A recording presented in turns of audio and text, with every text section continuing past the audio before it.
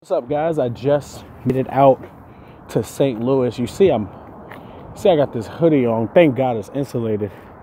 I did not know St. Louis got cold at all.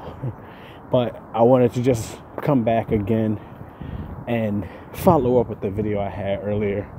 I honestly don't think I was my full self when I made that, because to be honest, like, something I've learned about myself too is I don't actually like talking very loud around other people. When I'm in an open space, see, kind of like nobody is around me, that's when I offer you guys the best value and content.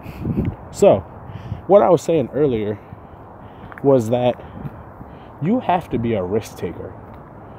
Like, there's so much stuff that is out here to grab. I mean, if this was one of those things where, you know, there's not much abundance, there's not much that life offers you, if you ever feel like that, I have to tell you that you're wrong. There's something out here for every single person that wants it. Like, if there was not enough, there would not be an abundance of successful, highly motivated, effective, rich, wealthy people. We only know some of the rich and wealthy from name by the NFL, the NBA, music, arts, entertainment. But there's a lot more people in business, entrepreneurship, motivational speaking that we don't even know of that are living the great lives as millionaires, billionaires. Hell, honestly, most people would be good with $500,000 or $100,000 a year. That may be success to you. What I'm saying earlier in this last video, though, is that people that you're looking at, you have to take risks. You have to make yourself different from everybody else. Not everybody's Oprah. Not everybody's Tom Brady. Not everybody is, Grant Cardone. Not everybody's Gary Vaynerchuk. Not everybody are these people that are successful. But I guarantee you, every single person that's on there took some form of a calculated risk in order for them to be successful. If you're not willing to put that into your work, if you're too scared, if you feel like you're gonna fail, if you don't try, you already failed. You don't know what you're capable of until you fall flat on your face, because that's when you know you're either gonna pick up, continue, not quit on what you're doing, or you're going to just quit completely and you feel like this is not for you.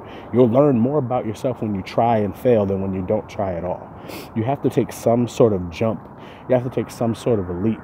You have to take some sort of step in your life in order to get to the next level that you want to get to. I know you want to get there. Who doesn't? Nobody sits at home and says, I hope I don't get a job. I hope I, never have to worry about money by not doing anything.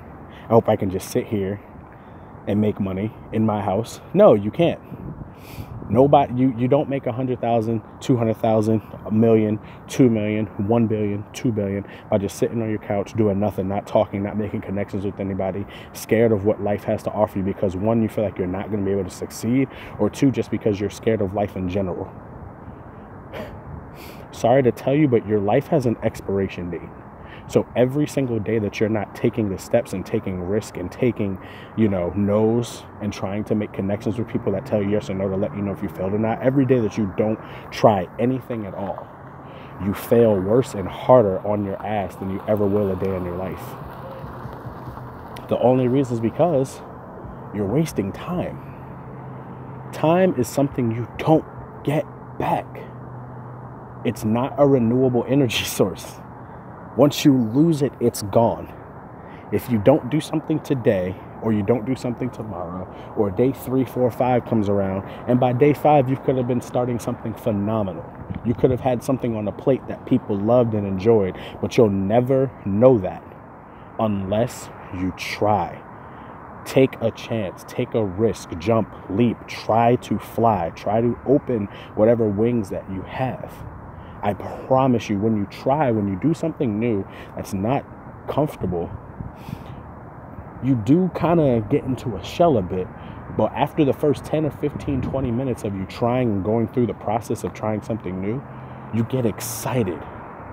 Who was ever scared to try? Who was ever scared to go on a roller coaster? Who was ever scared to fly on a plane the first time? Who was scared to drive?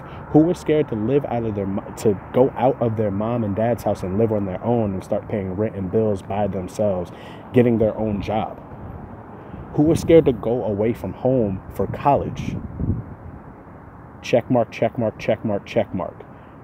You were scared of some of those things, but you've done them. You went on a roller coaster. Maybe some of you haven't. You've been on a plane. You've left school. You're paying rent now. You've already done something that you were going to be uncomfortable with. Why not do something that is going to put your life in the best possible hands? Have faith. Take risk. Jump. It's okay to fail. Because everybody that you know that has failed has gotten up. I just thought of another person, Will Smith, failed plenty of times. You know the story about Michael Jordan. You know the story about Bill Gates. You know the story about Steve Jobs, the guy that owns Amazon. Look at the picture of look at the picture of where Amazon's corporate office was in 1999. Do Amazon right now as a search, and you tell me the difference of what you see then and now. What would he have been if he didn't try? All I want you to do is just take a risk and take a chance on yourself. Have faith. I believe in you, and I know you can, but you have to be the one that believes in yourself and take the first step. Just go. Just go.